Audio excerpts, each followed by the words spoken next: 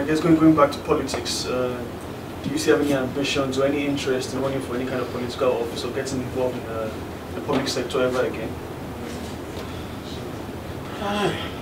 That's a tough one. They say never. One thing I'm very sure of is that that's not part of my immediate or near.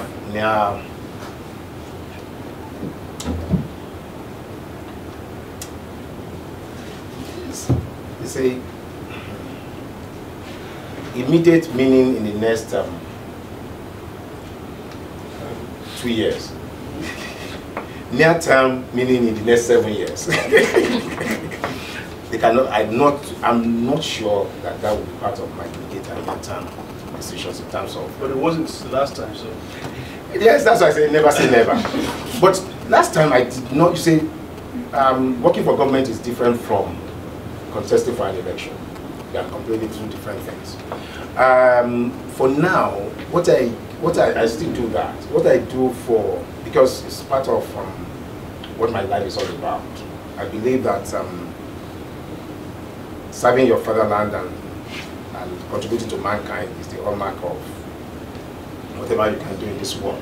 That's the height of service.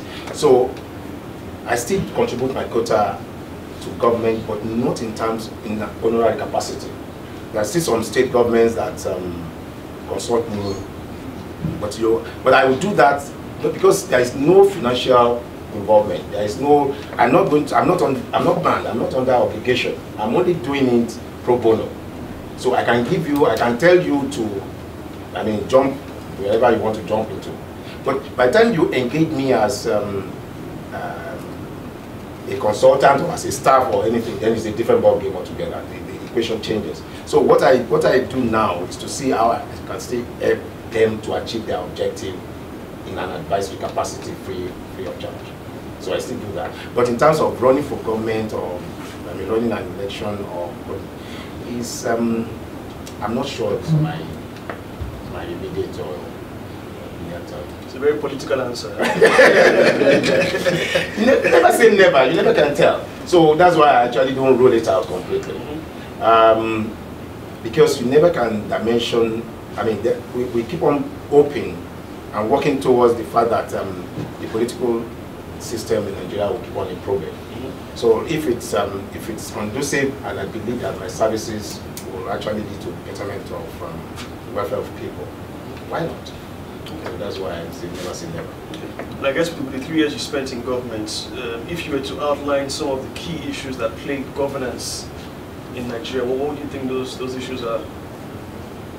Certainly from an outsider perspective coming in, who has never served in government, has been involved in politics, you must have observed some things which you thought were inefficient or could be done better. I think my major, some of the challenges that you see in from somebody that is coming from an outside, from private sector segment, that's coming into the political space at a very senior level. It's like, number one, the pace is abysmally slow. The pace is impossible to understand, especially for a young person.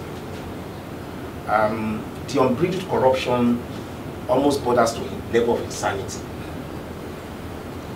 And I'm saying that with all sense of responsibility.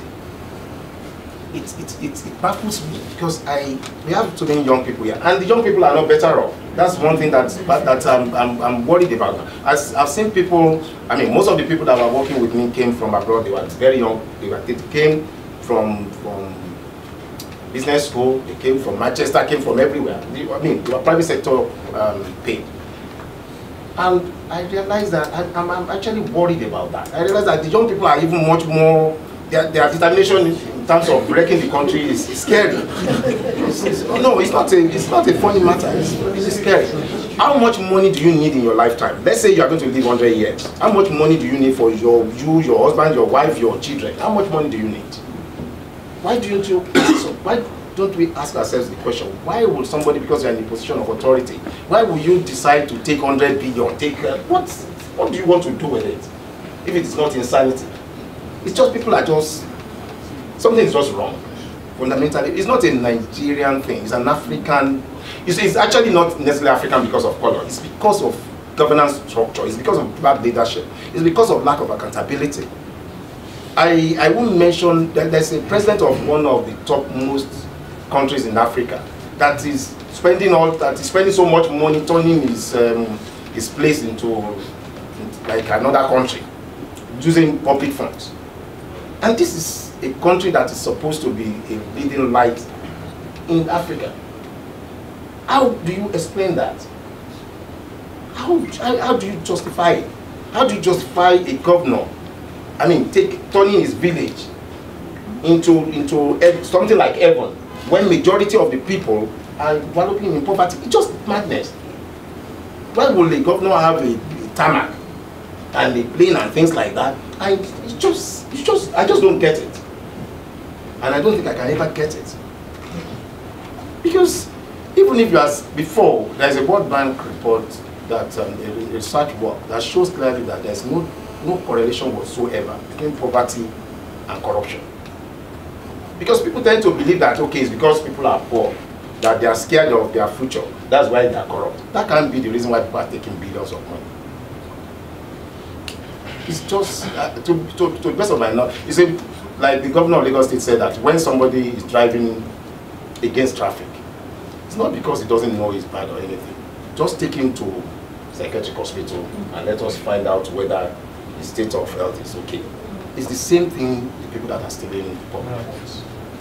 Because it's even worse off when you, why it's painful to me is when you look at what the rich people in other parts of the world, what they are doing. People are taking 50% of their entire wealth and are bringing it to Nigeria to fight polio. And yet, the people that we have in authority are taking the money that's supposed to be using for the welfare of the people and converting it into bread. It's just madness, pure madness.